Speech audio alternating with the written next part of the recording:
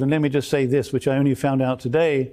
You know, we talk about 6 degrees of separation. So Israel's a tiny country with 1 or 2 degrees of separation. So I just found out today that 2 of my wife's family are among the hostages. I'm so sorry.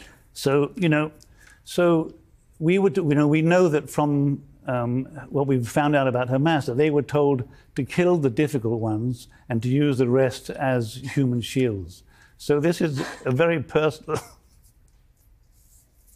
it's a very personal thing. By the way, they're Americans. Natalie, I'm sorry to bring this on you, but I only just found out. Natalie and Judith Raanan, they're from Evanston, Illinois. They're Americans. They were visiting their grandmother for her 85th birthday.